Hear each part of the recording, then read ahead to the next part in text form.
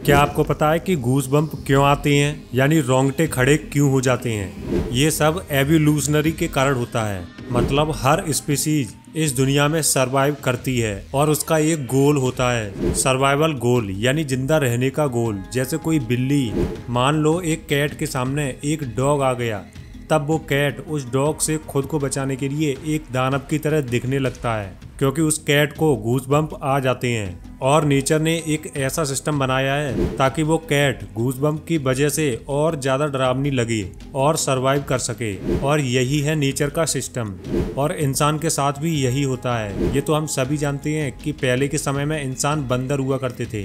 कई साल पहले इंसान के काफ़ी ज़्यादा बाल होते थे, जैसे किसी बंदर के शरीर पर होते हैं। लेकिन एवोल्यूशन के चलते इंसान के शरीर से बाल कम हो गए, लेकिन गूज़बम्प का सिस्टम आज भी रह गया है। और अब गूज़बम्प के टाइम पर पूरा स्किन ही ऐसा दिखता है, लेकिन पहले पूरे बाल ही खड़े हो जाते थे।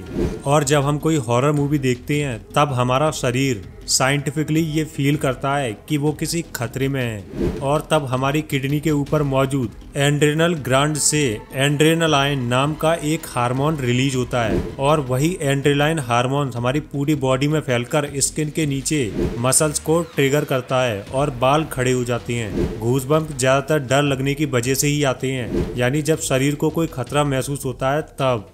और म्यूजिक सुनते समय गूज़बम्प इसलिए आता है क्योंकि म्यूजिक बहुत ही इंटेंस इमोशन को हमें फील कराता है। तब आपकी बॉडी कंफ्यूज हो जाती है कि आखिर मेरे अंदर ये अनयूजुअल इमोशंस क्यों बन रहे हैं, लगता है कुछ तो गड़बड़ है। और बॉडी एकदम से अलर्ट फाइट और फ्लाइट मोड को एक्टिव कर देती है, जिसकी वजह से म्यूजिक सुनने पर गूज़बम्प भी आ जाते हैं। और ठंड के समय गूज़बम्प इसलिए आते हैं कि जब पहले के टाइम में इंसान बंदर था, तब ठंड लगने पर बाल अपने आप ही खड़े हो जाते थे।